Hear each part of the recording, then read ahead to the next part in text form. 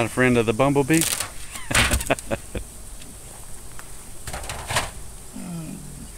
No like it, bumblebees.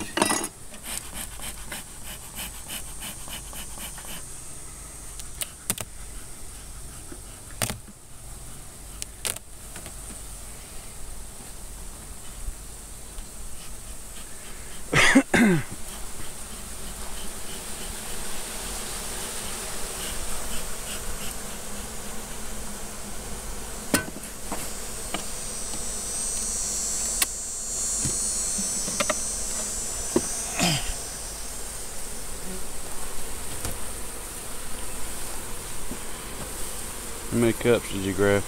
24. 12 on each bar.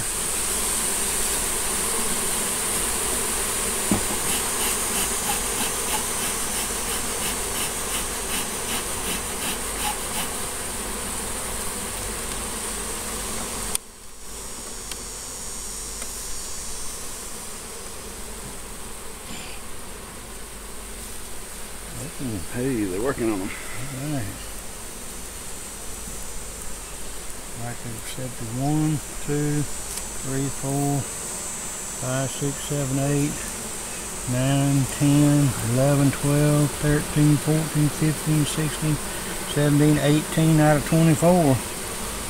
Now I'll pull this queen excluder out of the bottom so the rest of the bees can get to them.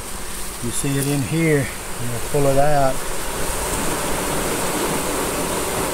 Now the queen excluder's still in there, but the other bees in the bottom box are able to get to these now also. And then I'm going to put these back in here and finish them on this very same box.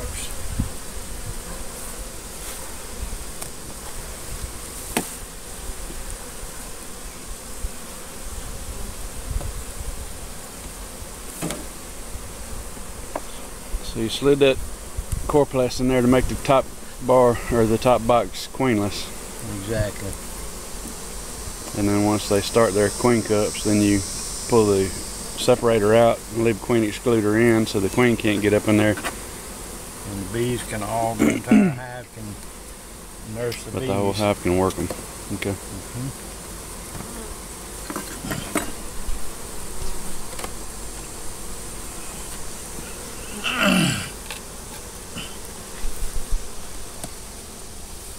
I ain't putting the box back on because I don't like to hear that crunchy sound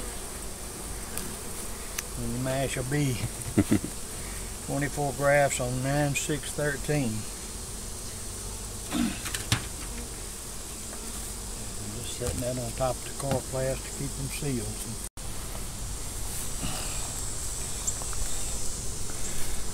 She's still a little small, but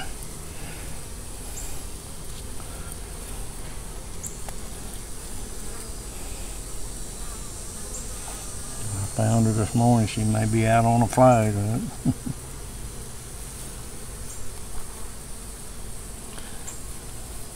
You got a virgin queen in here, you said? Mm-hmm.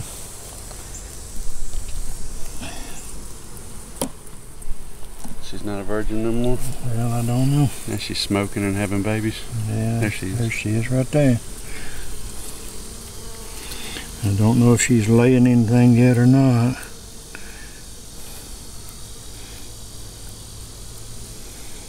I don't see any eggs.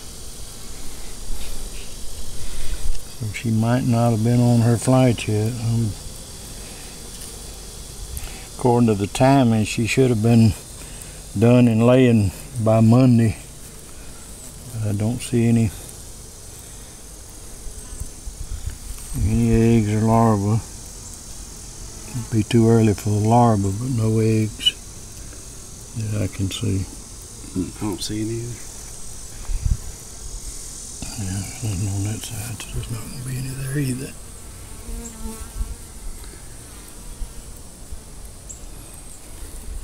Anyway, she's in there. She's there. Right there. Where is she?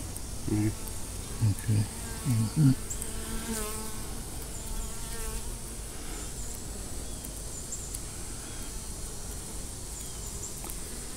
Yeah, she may not be bred yet. She ain't very big.